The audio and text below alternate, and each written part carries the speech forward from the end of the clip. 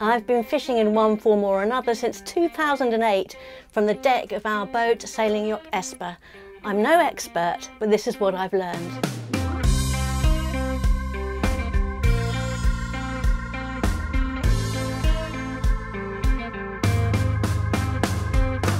Something on the end of the line. It's either a fish pulling or a bag that's dragging under.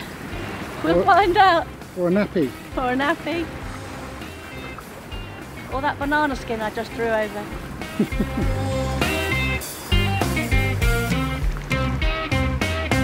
Why should cruisers learn to fish? To eat, of course. Yep, cruisers need to eat, and what do we like more than anything else? We like free stuff. So if you catch a fish, you can feed yourself and your crew for a day, or maybe if you catch a nice big one, for a week.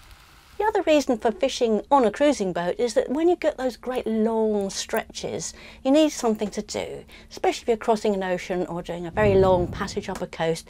Stick a line out, play with it, have some focus, it's something to do. I started fishing because we had a cat called Millie and she loved eating fish. So in Turkey I learned the very basics of how to put a fish trap down and catch little tiddlers, and then I got a little bit more brave and I got a little fishing rod and tried fishing off the side, doing some hand trolling, caught one or two. She loved them, and because of her absolute joy in fishing, I decided I really needed to learn how to do this properly. We sailed across the Mediterranean from Turkey to Egypt, and I stuck a trolling line out the back all the way. I caught a tuna. It was my very first tuna. It was the most exciting thing, apart from sailing, that I'd ever done up until that point. It's all about the passion. I believe firmly that if you're passionate about fishing, you're going to have more luck. There is no point, absolutely no point, in throwing a line out and hoping that a fish will impale itself on your hook. You need to be actively fishing. You're watching that line all the time. You're watching the sea and watching the conditions. You're making sure that you're going towards where there might be fish. You're checking the lure. Is it working? Keep looking out the back. Is that lure working? Bring it in, tug it, just check it. Can you feel the action of the lure? I often find actually if I bring a line in to change the lure that I'll get a strike. All the gear and no idea. Yep, that was us when we started out. We had a rod and a reel that was suggested to us by a friend of Jamie's who is a really keen fisherman. He lives for fishing. I used as my first piece of instruction this book, The Cruiser's Handbook of Fishing. When I started to read it, it was literal gobbledygook. I didn't know what they were talking about. It's only as I've got a little bit better at fishing and understanding everything that I realise now how brilliant it is. Of course now we've got YouTube, so there are millions of YouTube videos about fishing. And the other major thing that's been of a help to me has been the fishing gurus that we've met along the way. I've met some really good fisher people who have given me a few tips, and I'm going to give you my top 3 tips at the end of the video. The best piece of advice I can offer: have a go. Get your rig, get the equipment, get whatever you think's right for you and your boat, throw it out there and have a go. The first time you catch something will be the most exciting moment in your fishing life, and hopefully it will ignite that passion. The first rig, and the most common rig you'll find on any sailing boat, is a hand line. This is a hand line. That's the line, that's the yo-yo. They come in all different kinds of shapes and sizes. This is one of my more favourite ones. It's very simple, and you can understand why people will use them on a sailing boat. They don't take up much room, that's it. So storage-wise, really easy. You can just keep it in the cockpit all ready to go. And you can have 2 or 3 of these. I'll talk you through basically how I set mine up. Very simple. First of all, you need something to connect it to the boat, and that's got to be a really strong piece of line, and that's got to be connected to the boat. So if all goes wrong, all goes tits up, you don't lose it over the edge. You really don't want to do that. So I just connect it through. This has got holes in it. Most of them have some kind of hole. If not, some of the wooden ones you can drill a hole in. So that's quite separate. That's a separate piece altogether. So you start off with a piece of line like this, very securely attached inside. It cannot come off. It's nice and tight, so if you get to the very end, which you will do, it's nice and tight, can't slip off either side. So you've got that in there. Next, you need to attach that to the monofilament, and that is your main fishing line that's going to go out to your lure. You decide how long you want that to be. There is no right or wrong answer. Once you've made the decision how long it's going to be, that is the length of the trolling line. They say a boat and a half length or 2 boat length is average, but some people I know go a lot longer than that. Some people even go a little shorter. Our boat's 13 metres, I have about 20-25 metres. So in order to get a little bit of stretch into this finite line between here and the monofilament, you need to use something like an old bicycle tube, inner tube, so that when the strike happens there's a little bit of a give.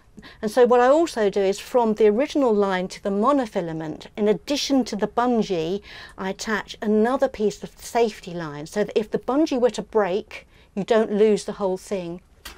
Clear as mud? There are loads of videos about it. I'll try and link to some of the ones that I like below, but if not, obviously look in the book, it shows you in detail how to do it. Then you have to wind on 20-30 metres of monofilament, whatever that may be. Then you're at the business end. Business end is your lure. Some people like to use steel trace because they're worried about the fish biting through your very flimsy monofilament. I've never had that happen. It's never bitten through. I'm not fishing for huge fish. I'm not fishing for marlin or anything really big. Okay, so now we're on our way. Got the line out, going out, going out. Gonna get a fish, gonna get a tuna for supper. Tuna do have teeth and so do mackerel, but I've never had a problem with them biting through it. So I don't bother with any kind of steel trace at the end. I'll just use more filament, monofilament, something with a bit of stretch in it. And in fact on here, I don't think I even put anything in between. I just used good stretchy monofilament the whole way through. Yeah, I did. And at the end I've got this lure, which is, anyone knows anything about them, it's a rapala. It's a red and white rapala, reckoned by most people to be the most successful rapala of all of their lures. So I've just attached this directly to the ring. Rigging a rod and reel. We got rid of Jamie's old fishing rod because it just rusted away to nothing.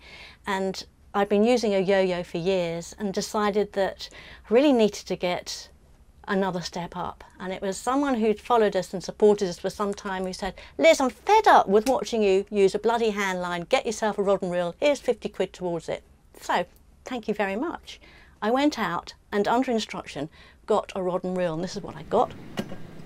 It's a pen and it's on a pen rod. Specifically for trolling, you hold it this way up, through the guides and out the end. Mine, you may have noticed, is left-handed. It's not because I'm left-handed, it's because it's the only one they had at the Langkawi fishing shop. It's not like a rod you would use for casting, it's a trolling rod, so it's short, quite stiff, but it has got some bend because if you get the right fish, you will get a nice bend in it. And then you've got the reel attached here. It's a little bit wobbly, so to be honest with you, I could do with tightening that up. There you go. I have very strong braid attached to the reel, as the majority of it, and then the braid goes from braid to monofilament, and then that goes directly to the lure. So how do I connect all of these things? I don't use any mechanical connectors, I do it all with knots. You might wonder how you connect braid to monofilament without using any kind of mechanical connector. Well, I discovered that the best thing to do is an FG knot. I'll link below to one of the videos that I use to do the FG knot, but it is magical. You take the braid, you take the monofilament, and you almost sort of weave it round itself and pull it back, and then you've got one long line that's perfectly connected, nothing in between. So the really marvellous thing about connecting your braid to your monofilament with just a simple woven knot is that it will go through the level wind. It'll go right through here, straight onto your drum. You can pull the fish right in. You can even put it right up to the end if you want to. Here's the end of the pen. Here are all the guides, and through the top here, simply linked with a knot. This is a uni knot. This is the knot I use for everything apart from the FG knot. Master it and then you're done. The uni knot attaches directly onto the ring and onto the lure. Again, it's a rapala lure. I've had some good strikes and some good hits with this. My latest one was an enormous mackerel that fed us for a week. So yeah, this is great. It's not red and white, is it? but it's a good one. Very recently I splashed out and bought myself a second rod and reel as a little birthday present to myself, because up until now I've been using the rod and reel on one side and the yo-yo on the other side. Occasionally I've even had a yo-yo at the back. I've had 3 things out. I'll talk about that in a minute. I wanted to have 2 reels. Why? Because I just did. I looked all over the net, and in fact what happened was that I was looking at fishing videos, I was looking at connectors and rig setups and so forth, and I found this channel and I just loved him. I loved what he was talking about, and I copied everything that he said. Just a quick word on connectors. As you can see, I don't really like using them. I try to use knots wherever I can. This is because a guru, I can't remember his name, but he's a fishing champion and he's used around the world to endorse products. I met him once, sat on the back of his boat. He said the biggest mistake that most newbies make is using far too big and bulky connectors, and far too many of them.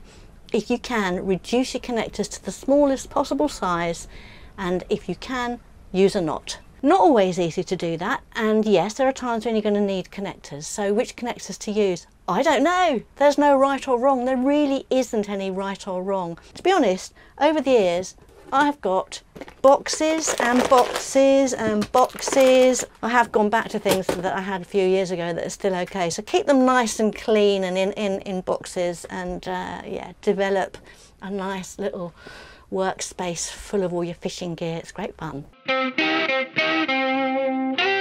Quick word on lures. I'm not talking about casting or anything like that. I'm just talking about trolling in this video. And you've got various options. You've got spoons, squids, plugs.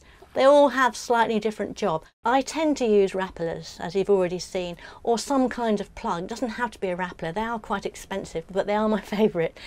You can get cheaper versions, and you can get other makes and other brands. So basically, the rappler plug has been technically designed so that it looks like a fish swimming in distress, and they are great for sailing boats. And the reason for that is because they work well at slow speeds. So 5 knots and below, it's not too fast for it to lose the motion, but it's fast enough. I mean, I've caught things at 2.5 knots using these, fast enough to give it the motion to look like a fish. And yeah, brilliant. So we don't often go over 5 knots. They're mostly deep, they run deep, but you can get them to run on the surface as well.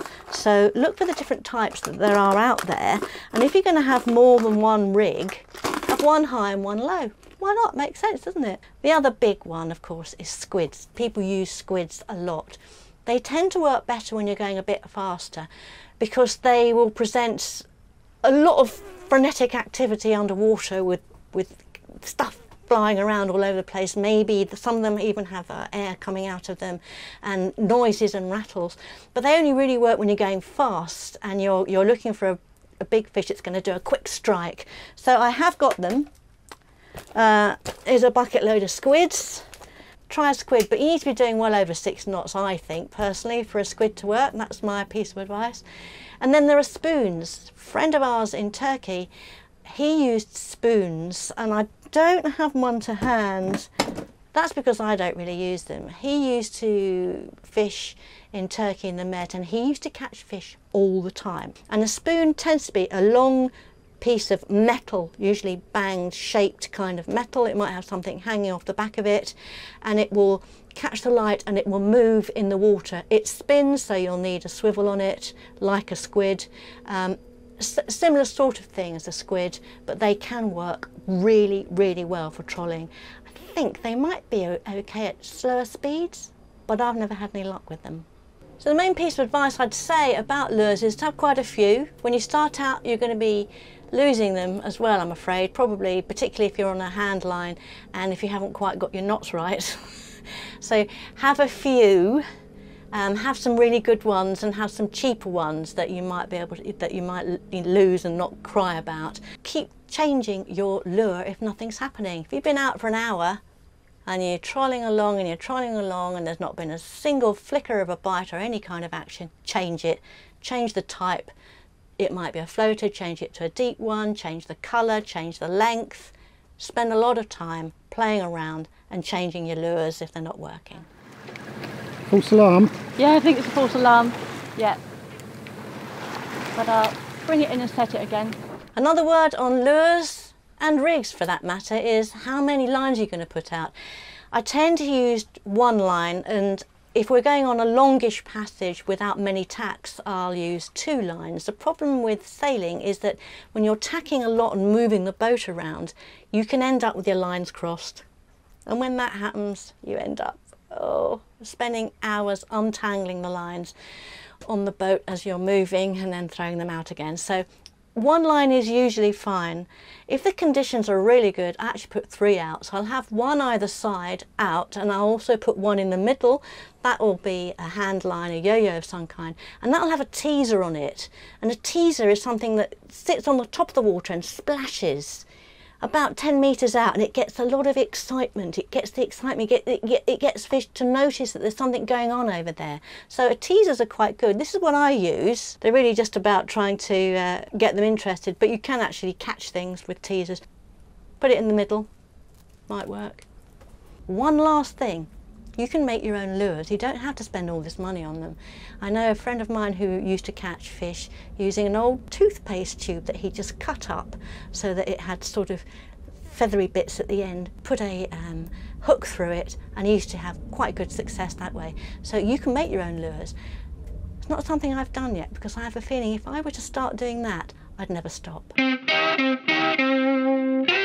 So if the unthinkable happens, and you've got something at the end of the line, and believe me, you'll know you've got something. Sometimes you can feel the line doing that, but when you've got a strike, it'll go bang, you'll really hear it. And if you've set up your line and your reel properly, you'll have a ticker on there, so as the strike happens, there'll be an enormous screaming noise as the ticker goes off and the line gets taken out. Tighten up your line, start reeling it in, you get it up to the boat. Now, how are you going to get it on the boat? That is another time when people do tend to lose their fish. If you don't keep that line really nice and high and keep that fish up, it will get off. And it's happened to me, and it will happen to you, I'm sure, if it hasn't already. Try and get the fish up to the boat as quickly as you can and out of the water even quicker. Liz catches, Jamie dispatches, so I get them as close to the boat as I can, and that's where having those knots on your line, which allows you to bring the fish right up close, really helps Jamie. He hasn't got to bring in the last bit of the line by hand because it won't go through. It's right up to the boat. He then leans over, gaffs it. This is a gaff, got a nasty point on it. Gaffs the fish, brings it up onto the boat, and then we're ready to finish it off. The other thing to remember is if you have a fish on the end of the line is slow the boat down. If you're going really fast and you catch a fish on the end of the line, it's going to pull the fish off, particularly if it's a hand line, I'm afraid, because there isn't enough give in it. At least with a rod and reel, you can let you can pay it out a bit, and you can allow the fish, you can allow it to stretch, you can allow it to move. While the skipper is bringing the boat speed down, you can pay it out and bring it in, pay it out, obviously keeping it nice and tight the whole time, but it just gives you a little bit more of a chance of keeping hold of that fish at fast speeds. Sometimes Jamie's busy filming me and he hasn't got the gaff ready, and I get cross. And in that case, I will bring the fish up over the guardrail. It tends to be with the smaller fish, but I've now learned how to do it very quickly. I can pull them and swing them and get them onto the deck. There will be balls ups. You will get all kinds of problems when you start, and as you continue to fish. I am still ballsing up quite a lot of the time. Oh, fuck. This has come off. You got to say, is it worth it? I mean, this. I've got a hook caught in the rope here, right through the middle. He got off! Boo! Back out. Back out we go. Gut, cook, eat. Yes. This is the whole reason why you fish. is to eat it. So first of all, you need to learn how to gut a fish. That's Jamie's job on our boat. If you don't know how to do it, again, YouTube is your friend. Loads and loads of videos on how to do it, and books. And talking of books, if you are a cruiser, if you live on your boat and you're going to do some fishing, get this book, The Cruising Chef Cookbook. It's by Michael Greenwald. It's ancient, but as you can see, I've used it a lot, and it has loads and loads of tips, including a lot on fish, on gutting them, on preparing them, and what you can do with them. We tend to catch mackerel. That's what we catch most of the time. Sometimes we get tuna, and then we do tuna steaks. We haven't caught a dorado or mai for about 10 years. It's one of our favourite fish. Just don't seem to get them around here, or at least my line doesn't catch them. Wow! Beautiful, beautiful mackerel. Our favourite fish. I know you want to fish. I want to fish all the time. It's the excitement of the strike and bringing fish on board. But don't, just eat what you've got and then fish the next time. We need to look after our oceans. And on that note, if you catch a bluefin tuna, they're worth a bomb and they're very rare. And therefore, they really need protecting. So bluefins, if you're lucky enough to catch one, prize it, love it, kiss it, photograph it, but push it back in the water. He's going back in. Is it the biggest fish we've ever caught? He's pretty fucking big. I hope this long rambling video about my experiences of fishing on our sailboat has been of interest to you. Maybe you've learned something, and maybe you can teach me something. If you can, put it in the comments below. Share your experiences. I love reading them, particularly about fishing. And finally, those 3 top tips that I promised earlier on. Number 1, you're not going to be surprised about, is connections. Keep them small and preferably just use knots. Try and do away with the swivels and all the other bits and bobs. Learn your knots, particularly the uni knot, and connect just with knots. You want to streamline the whole thing as much as you possibly can. Number 2, go where the fish are. First of all, when you're ocean cruising, so in blue water, we all know to look for the fish that are bait balling and to look for the diving birds, because we know there's going to be some activity around there.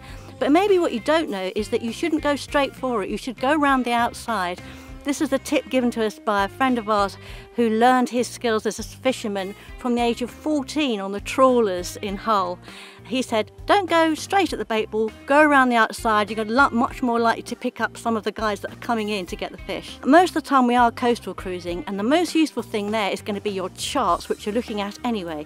You want to look for shoals, for ridges, for contour lines where it suddenly gets a bit shallower. Obviously in coral and rocky areas, you can have a much better opportunity to catch fish there around headlands, because that's the sort of place that they congregate. So when you're planning your cruise, try and take in some of those places along the way. Tip number 3, get one of these.